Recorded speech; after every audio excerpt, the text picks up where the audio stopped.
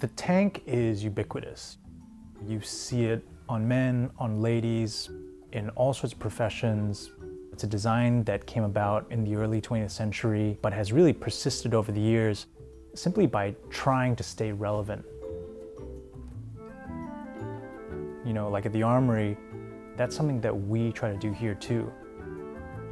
I mean, obviously tailored clothing has been around since the 1800s, but there's always some way you can just refresh it and make it accessible and relevant in people's lives. My name is Mark Cho.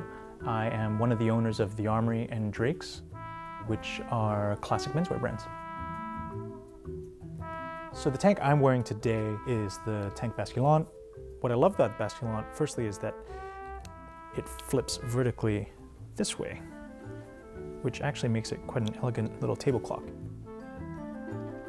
I love how the crown is integrated into the case. There's a beautiful cabochon at the 12 o'clock. On these particular watches, they actually guillocheted the whole dial, which I think is a really lovely extra piece of design. The deployment is also beautifully done. And what really sets this particular piece from the collection Privé apart is the engraving on the back. It has the 1999, 2000, and 2001 in commemoration of the millennium. As a purveyor of tailored clothing, I'm typically in suits, jackets, shirts, ties. And I've always found Cartiers, and particularly Cartier tank basculants, a very versatile watch to have. It's only about 38 millimeters in length. It's very, very thin. It uses one of Cartier's actually thinnest movements, the 610. Under a suit, it tucks neatly underneath the sleeve. It's very subtle, but it's very beautiful too. Growing up, I always used to think of it as like an older person's watch.